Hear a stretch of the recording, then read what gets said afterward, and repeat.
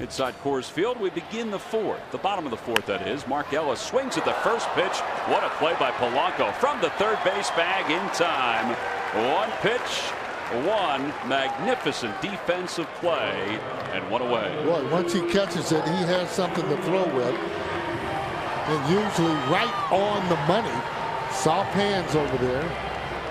Again, with that back being healthy, you should just be just fine. How about the defensive plays we've seen tonight? From Rollins, from Polanco, from Tulowitzki. Well, one of the reasons the pitching staff is just so good is because of that defense.